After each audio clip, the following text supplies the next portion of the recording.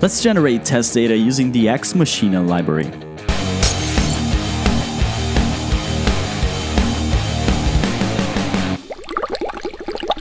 If you come here to their GitHub README, says ExMachina makes it easy to create test data and associations, and that's usually my experience with it. It's pretty good. How do we get started then? Installation, let's add this to our dependency. That's the first step. So I created this Phoenix application here, just generated with Phoenix generators. It's a dumbified, stupefied version of a blog. So I have one context, it's Phoenix 1.3, yeah, which is a blog context, and it basically has the resource post, which has many comments. Then I have the resource comment here, right? So posts have author, content, title, and comment has name and body. Okay, so the first thing we need to do is come to our mix file and add the dependency.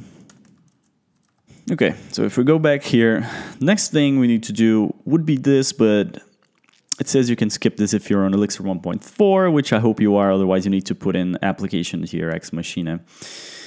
Then put this in your test helper to ensure it's started. So we go back here and says test helper, and we just put this here.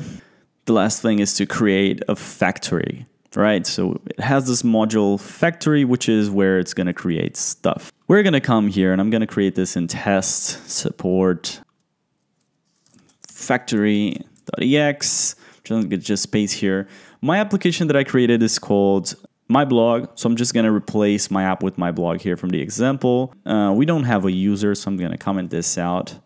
I'm going to comment this out as well, and we're going to call this not article but post, right? So it's going to be our post factory. So the idea here is that you have this module that has these functions, and these functions generate the stuff for you. So now come here to our post just to get the right module name so that our factory can create the right structs for us.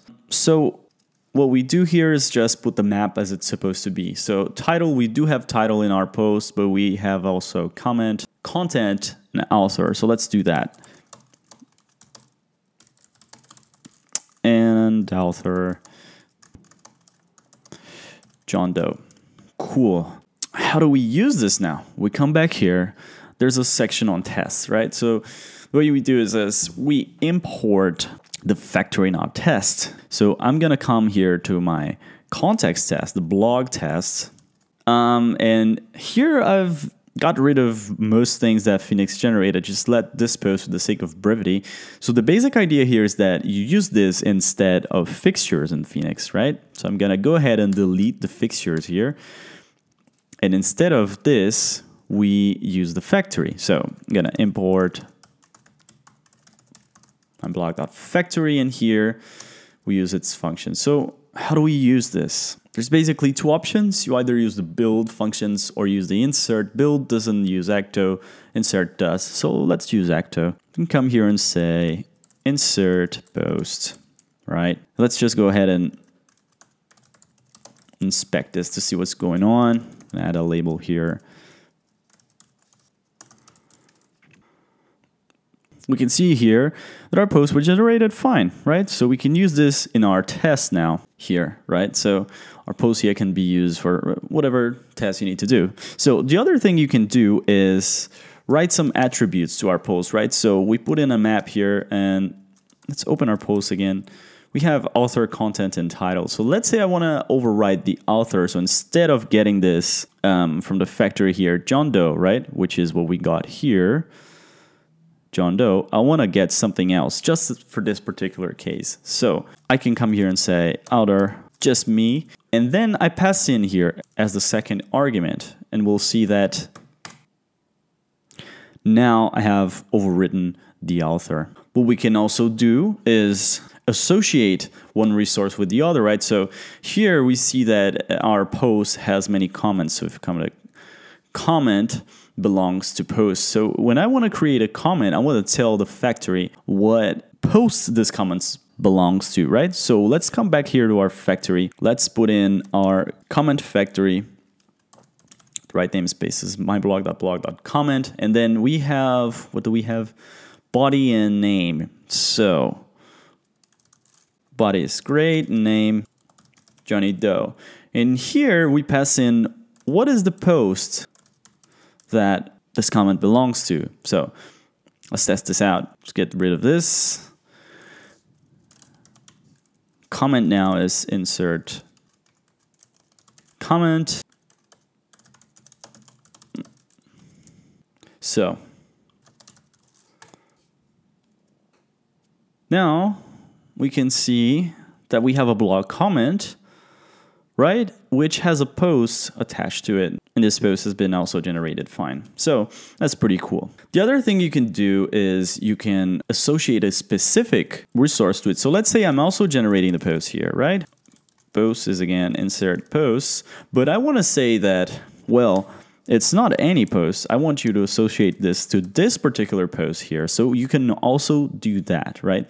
So if we inspect here this post and run this again, we'll see that we have a post here, which is ID 153. And then on our blog comment, it's associated with this particular blog post. Another thing we can do is build lists. So let's get rid of this. And instead of insert here, I'm going to say comments and insert lists. And the first argument is the number of elements. So 5 comments belonging to this post. So you can inspect this now. So we can see that we generated 5 comments here, all belonging to the ID 158. So the last thing I want to show is that we can dynamically generate some stuff. For example, let's say we want to generate different body for each one of the comments that we're generating here. So this was something that was here in the user, and it's basically this sequence. So we come here to the body and we say sequence of body is this, but now we want its grade number, and then we pass in a string interpolation with the first argument of the sequence. So if we do the same thing we were doing here now, right, a list of 5,